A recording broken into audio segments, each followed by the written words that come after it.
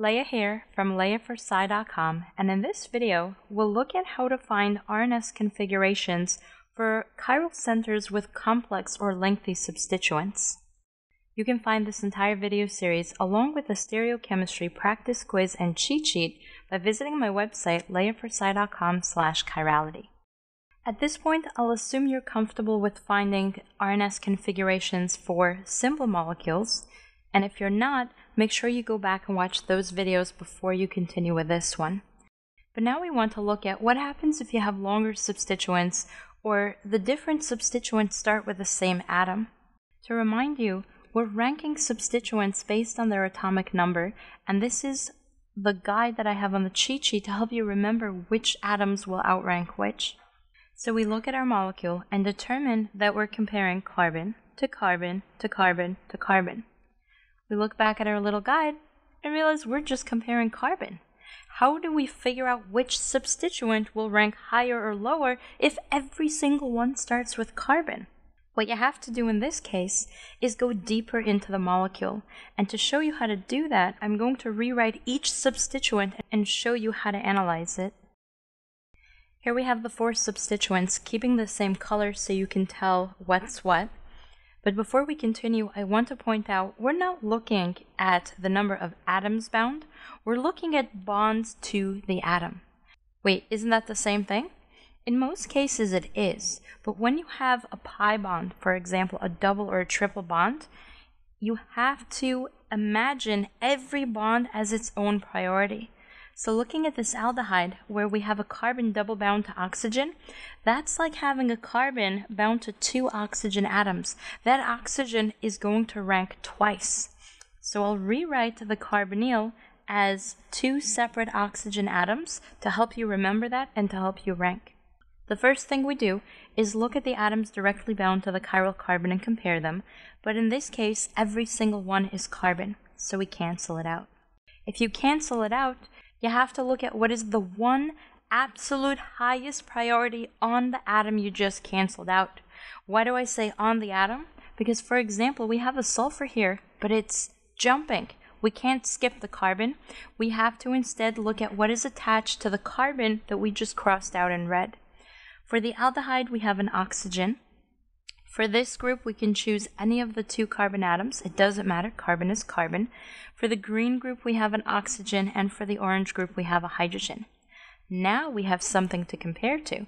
We're comparing oxygen to carbon to oxygen to hydrogen. Hydrogen is always your lowest priority, and that means carbon to hydrogen will be number 4. Or you can remember the trick I told you in a previous video, where if there's no hydrogen or deuterium, methyl is always your lowest priority, and we just proved it. Then we have carbon, which is outranked by oxygen, and since the purple and green each have oxygen, the entire blue substituent is the second lowest because it's carbon bound to carbon, making this monstrosity number 3. And 1 and 2 will be between the purple and green since they each have 1 oxygen. Don't forget, the purple oxygen is really just 1 bond to oxygen equaling the green bond to oxygen, so we cancel it out. And then we look at the next highest priority, not on the atom we just canceled out, but the initial carbon atom that we canceled out for all of them. In the purple group, we have another oxygen atom as the highest priority because the double bound counts twice. On the green, we only have hydrogen as our next highest priority. Oxygen outranks hydrogen, therefore the aldehyde is priority number 1, outranking the CH2OH, which is priority number 2.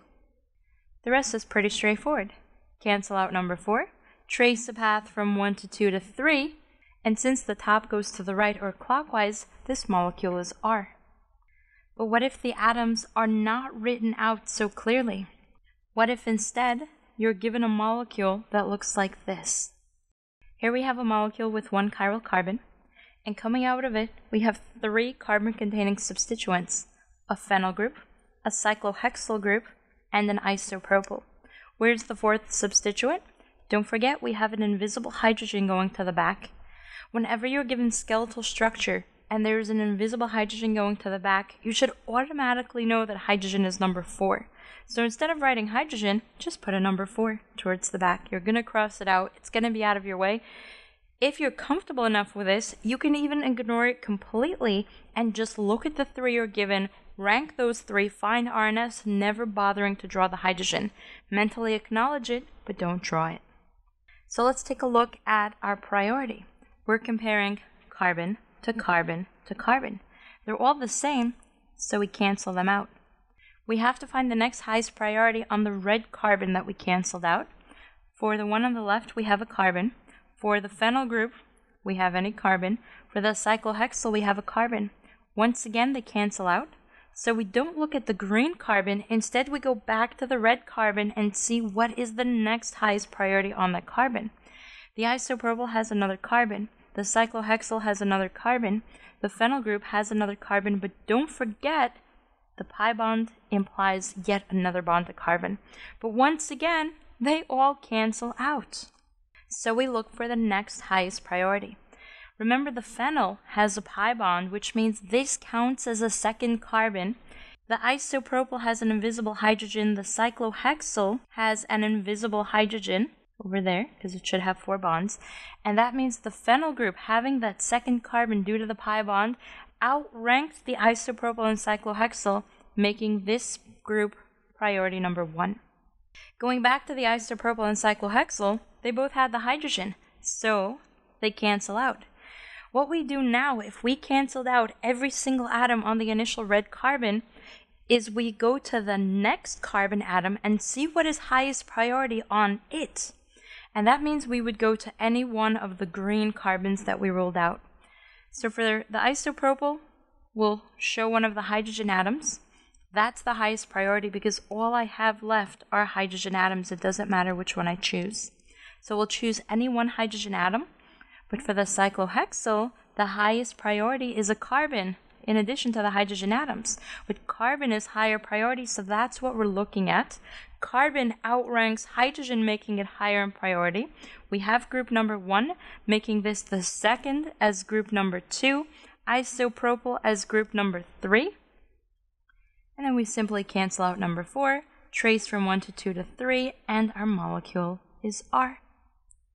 For even more practice finding RNS on simple and tricky molecules, make sure you try the Stereochemistry quiz posted on my website, leafortsci.com/chirality. For even more chirality, be sure to watch the upcoming videos where I show you how to find RNS for Fisher projections, Newman projections, cyclohexane, and chair conformations, and then show you how to compare molecules to determine if they're the same or if they're enantiomers using a combination of logic, the swap method, and probably never redrawing the molecule.